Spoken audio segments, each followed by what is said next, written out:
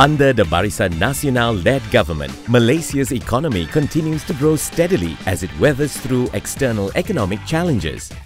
Malaysia's economic growth remains stable between 4.2% to 6% despite external economic challenges.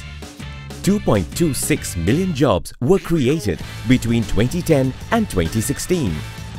March 2017 recorded the highest monthly Malaysian export ever, with exports worth 82.62 billion ringgit. Foreign direct investment has also increased. 2009, 5.1 billion ringgit. 2016, 47.2 billion ringgit. Fitch Ratings and Moody's reaffirmed Malaysia's A- and A3 ratings with a stable outlook. Malaysia's best country to invest in, BAV Consulting and Wharton School at University of Pennsylvania. World Economic Forum's Global Competitiveness Report 2017-2018, 23rd out of 137 countries, staying at the top 20% in the world. Barisan Nasional, delivering our promises. People first, performance now.